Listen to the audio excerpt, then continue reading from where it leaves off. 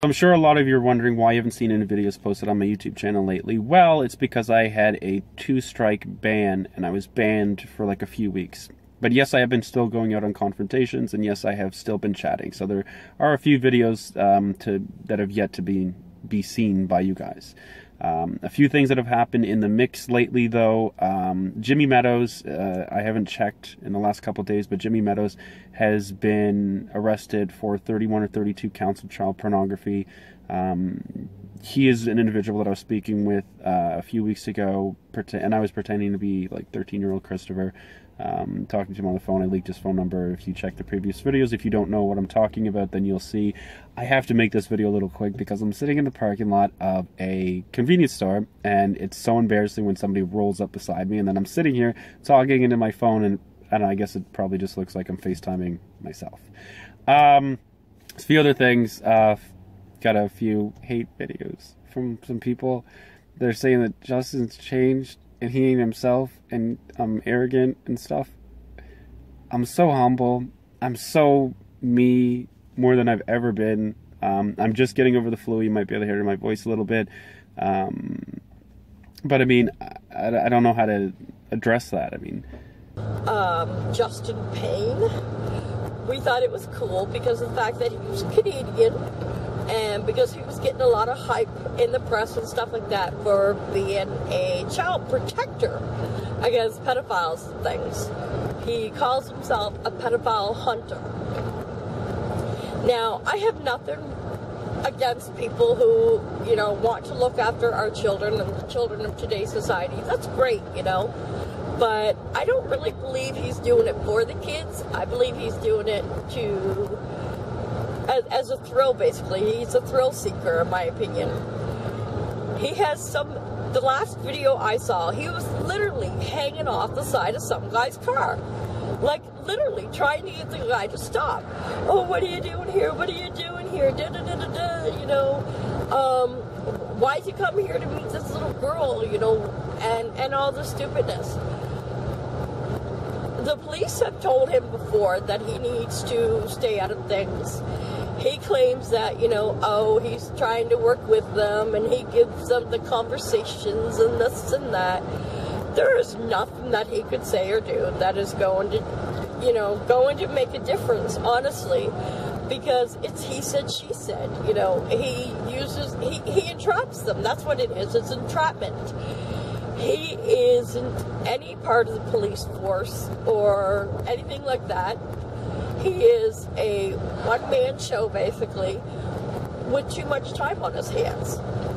He claims that he works and that he puts his own money into this, and, you know, he's had to invest in a better computer and a better camera and things for this.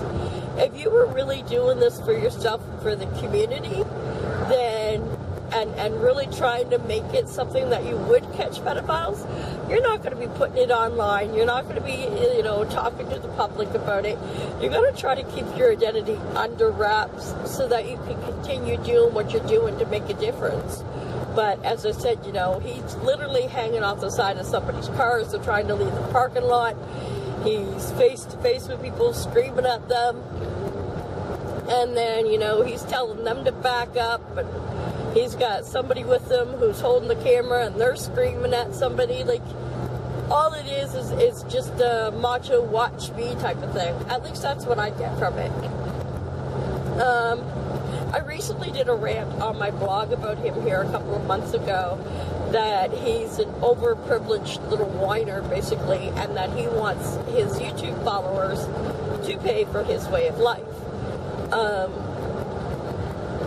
Every time you see him, he's in his car, and he's smoking a cigarette, like, ew, and he's on a cell phone, he's calling guys in the States, pretending to be, like, a little boy, and I really think that he enjoys this, or gets off on it. What can you do about a man who's in the States? What does that have to do with anything? Our police will not be able to do anything to him or like that. You know, he's from a totally different country. And then trying to lure him to Canada to meet you under the pretenses that you're a little boy is just disgusting. I really think maybe he has homosexual intentions. And like I said, you know, I'm not a hater by any means. I'm a bisexual woman. Some people are going to be like, what? But yeah. So like I said, that there's no hate there. But I think it's something that he's struggling with, and or maybe he even has daddy issues. I don't know. But there's something more to it. Maybe he's a victim himself and doesn't quite know how to go about dealing with it. So this is his way. I don't know. But regardless, I think it's ridiculous. And he even made a GoFundMe account. Like, I can't talk. I made one asking for $300 to help with my car repairs after the accident. And that was just basically, like I said, to be able to get her back on the road so that I could get to and from appointments. That wasn't even the cosmetics of it. Like I said, the cosmetics of it are going to be well over $1,000 if it can even be done. It may be to the point that I'm just driving my car until inspection runs out and then getting another one. I really hope that's not the case, but so like I said, you know, he had a GoFundMe page asking people for money to help him catch these online predators, and you know, and then he's showcasing us what he's bought with this money, like a higher voltage digital camera because the other one was no good. He had an easy Kodak share or something, but that was no good, so he had to have another one that was higher, and then he had to have a better laptop, and yeah, talking about, you know, his gas and all of this. I just think it's ridiculous, and I think he needs to stop, especially after the last video. He's just giving Canadians a bad name. But anyways, I'm about to pull in here, so I'm ending. Ciao! So basically, I finally have the opportunity to be able to finish the rest of this video just explaining what's been going on lately, because you guys haven't seen me in quite a while, and I know that a lot of people are going to be complaining that I'm smoking in the video, which is understandable. I'm going to be trying the vaping thing soon to see if that helps me to cut down, to quit. So right now it's like 10:30, sitting in my car right now, just finishing up some chatting and stuff. The chat lines have been a little bit slow lately, which is understandable with all like the news coverage and stuff that I've had with the Alabama incident, and then everybody else that's doing this as well, all the other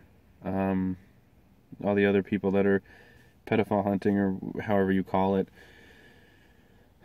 Yeah, and I've gotten a lot of hate videos lately. Like, I guess you call them video responses. A lot of people saying negative things, saying that I'm arrogant and things like that. I mean, I post a video, you can assume a million things from it. I mean, you guys don't really know me personally, or like who I am, or like what I like or anything, or whatever, like what I like to do, or just like any traits about me or anything. So it's completely understandable to assume somebody's personality based on a video. I mean, walk up to somebody, ask them questions, and I start yelling at them sometimes. I mean, it's totally understandable, and I haven't done like a video like this for you guys to be able to kind of see me for me. Like, I mean, this is probably the first time you guys have seen me in sweatpants and like clean clothes and not my work stuff, because I'm like earlier in the beginning of the video I just got off work. So right now I'm just sitting in the car and just finishing up some chatting and stuff. So in the past few weeks that you guys haven't seen me, me and my security guy met somebody that wanted to... The person that we met off one of the chat sites wanted to perform oral sex on what he thought was an 11-year-old boy. I didn't upload his video yet, obviously. Well, he messaged my female profile too, 13-year-old Jennifer. He didn't take the bait yet. I told him how old I am, but he's interested. But given the magnitude of the situation that happened before with him getting caught, he's very slow now. He's very nervous. He's very cautious, which is, I mean, obviously completely understandable. So, I mean, I'm going to wait for that one. See if I can get him again. But I just want to kind of come out here and tell you guys like how everything's been going and everything, and everything's been great. Seen my son a lot lately, which has been amazing. Like, I literally put myself into hell in these chats and stuff, and even more so when I pretend to be Christopher, because I talk to these people, these perverts on the phone and stuff. And like, I literally put myself in that situation of hell. And when I get to see my son on the weekends, I literally forget that I do this. I forget. I feel like I feel normal. And it's fucking amazing. Like, mind you, the reason why I'm smoking though today is because I'm trying to quit. Like, I have been trying to quit for the longest time, and I've been cutting back, but I was sick too for the past couple days too. So there's that.